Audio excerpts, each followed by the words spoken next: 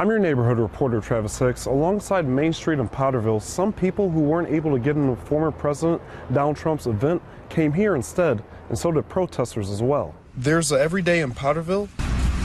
A train track runs right through town. And then there's what doesn't happen every day, a stop from former President Donald Trump.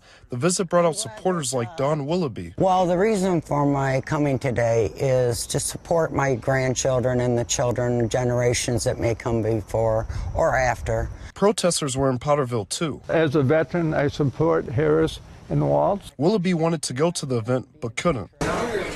So she went into Joe's Gizzards restaurant instead. Supporters also gathered along Lansing Road. We need to build America for the next generation. Back downtown, I think she can fix the country in regards to the amount of violence. a big day for the smaller city of Powderville. Reporting for Fox 47 News, Travis Hicks.